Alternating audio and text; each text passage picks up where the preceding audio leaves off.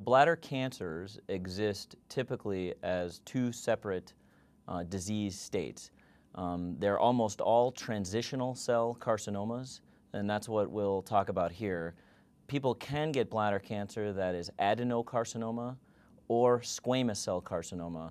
Those are very rare. So transitional cell carcinomas exist in the bladder as superficial disease.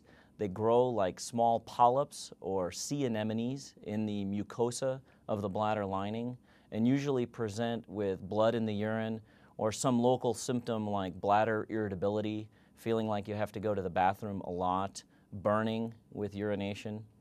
These typical tumors, when they're superficial, are diagnosed by looking in the bladder with the telescope and removal. And if they are diagnosed as a transitional cell carcinoma, are often treated by introducing agents into the bladder like, as a attenuated bacterium, BCG, that can decrease the number of recurrences and can at times decrease the transformation of this into a more aggressive tumor.